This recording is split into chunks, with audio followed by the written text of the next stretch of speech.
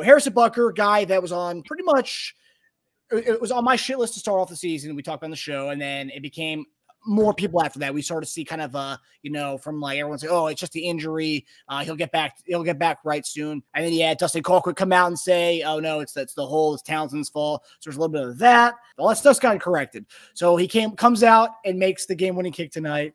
And whether that wasn't probably ideal weather for a kicker, but to set up that kick was a guy, Skyy Moore, who everyone this year was like, oh, this guy ain't it. This guy's not a punt return. We need to take him off. And we did take him off for a little bit. Tony became our punt returner. He got hurt during the game. Skyy Moore takes the longest kick return or punt return of his career, puts us in range to get close to getting a field goal. And it was like, holy shit. These two guys came out when we needed them the most, sacked up, and got us where we are now in the Super Bowl.